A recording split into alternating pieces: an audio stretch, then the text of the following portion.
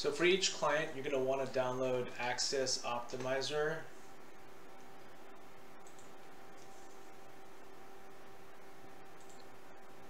Free download.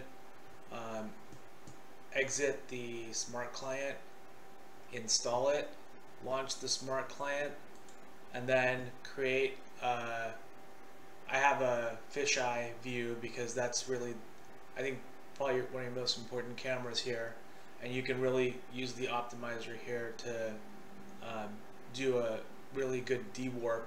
So what I've done is under setup, under Axis Optimizer, I created a group called fisheye, and then just the one front fisheye, and then I've added that camera under the HydroFlow drop down.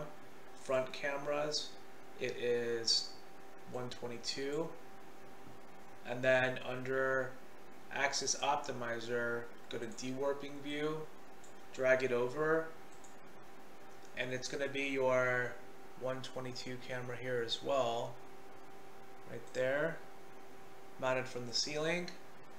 So now this is the dewarping view for Axis Optimizer. If you exit setup, you can essentially take this and zoom in and see details. There's really not a whole lot going on right now, but I guess it's Friday, so but yeah, you can use this to log in and see details. And then something else that you're probably not used to, I think you have these camera looking like that by default. Something else that you're probably not used to on the Axis cameras, on any Axis camera. So for example, let's say excuse me.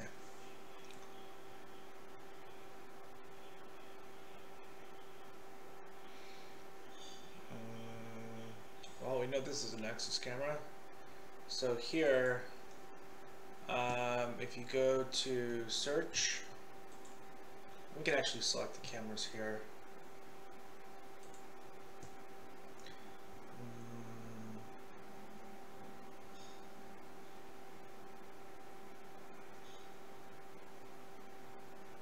I know you have some Axis cameras on the engineering side, that multi-sensor.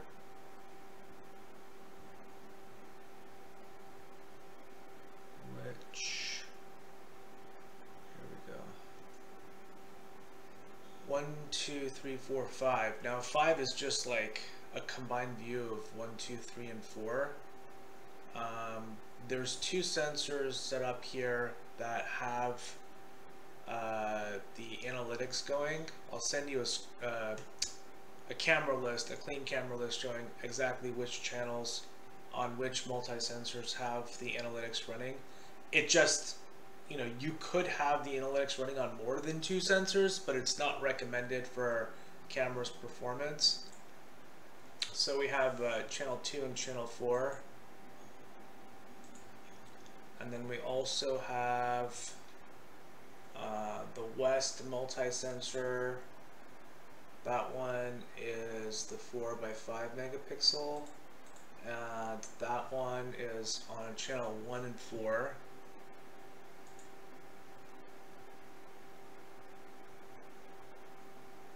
I believe it's here. Channel 1 and channel 4. Forensic search is what you want to filter by. I'll show you how that looks. Search for forensic search, new search, and then from here you can search for like humans, for example. Over the past 2 hours, you can drop this, change this drop down, and put a custom time format or whatever, time window. And then you can also narrow it down more by, let's say, humans who are wearing blue on the lower body color. So here, for example, you have someone who's wearing blue jeans, and and you can play back. Oops.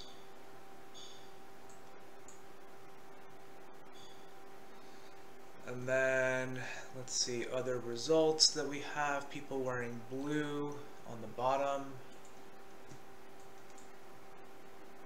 This line that yellow line just shows the path that they took. We can eliminate that if you don't like it. There's another one. And so on and so forth. You can also do this with, let's say, vehicles that are, let's say, white. So any white vehicle that it sees, this one is the white vehicle, right there, right there.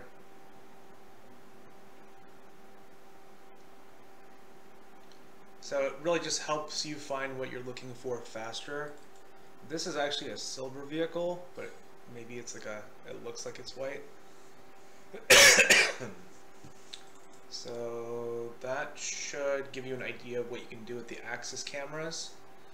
Let me know if you have any questions. The license plate data is set up as well. So if you look at the license plate target drive, you can see various license plates for various vehicles. It looks really accurate. I mean, this is this one here. Excuse me. This one is not accurate, but this was the original read, so it did capture it properly, just not the second time. Probably same with this one. No, let's see. 7WMV348. Oh, I guess there are two different reads completely. They look similar. Okay.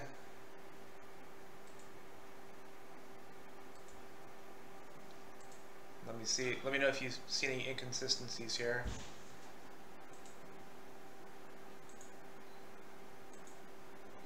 I think I have to set this one up a little bit better, because this is incorrect, but it did capture it again here correctly. I don't know why it tried to read that plate. It's a longer distance that not at a great angle either, so that's incorrect. That looks right. This looks like it was two different reads, and it was not correct because there's a 3 at the end. So I'll work on getting some more reads here for this particular camera, but to improve the accuracy. But all in all, I think the other two cameras are working really well, these two. I also did not enable PTZ functionality on either of these two because I don't want there to be like inadvertently, you know, clicking of one of the PTZ buttons so that this camera goes out of place. I have presets saved for both of these right now, and this one I didn't touch at all since we didn't replace this camera. It's really just a matter of reprogramming this camera with Milestone so that it can improve its analytics. But these all look really good.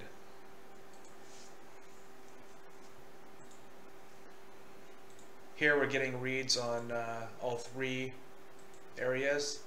Here, here, and here.